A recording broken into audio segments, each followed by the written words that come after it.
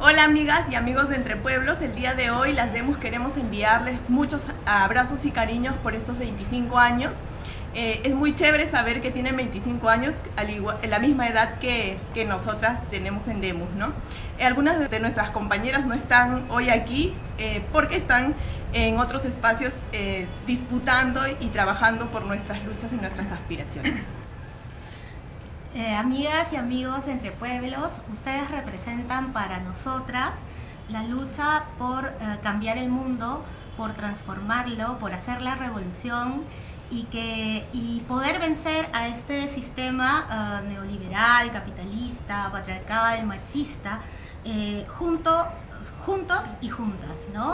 Y para nosotras ustedes representan, como bien señala su nombre, la solidaridad entre pueblos, la solidaridad entre nosotras y nosotros, los hombres, las mujeres, sin distinción alguna. Siempre nos ha gustado su convicción por la igualdad, su apuesta por la no violencia, por la no discriminación, por razones de orientación sexual, de género, de etnia, de raza, de clase. Creo que en eso estamos juntas y juntos, ¿no?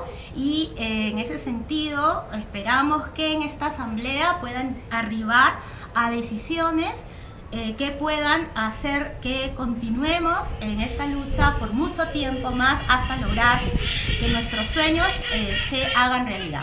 En esta asamblea reciban además toda nuestra buena vibra, toda nuestra fuerza desde aquí, desde Perú, para que salgan juntos, juntas y con nuestra solidaridad adelante en este tiempo complejo que les toca pasar a sus países, a sus ciudades, ¿no? Porque los queremos mucho, compañeros, compañeras, y estamos con ustedes.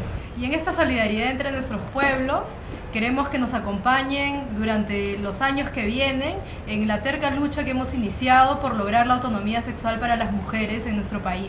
Indígenas, lesbianas, todas las mujeres. No queremos dejar pasar esta oportunidad para enviar un caluroso y especial saludo a Clara, a Jordi, a Alex y a Monse al cuadrado por su acompañamiento, por su apoyo y por estar siempre presente en nuestros procesos de lucha. Por 25 años más de lucha, convicciones y placer.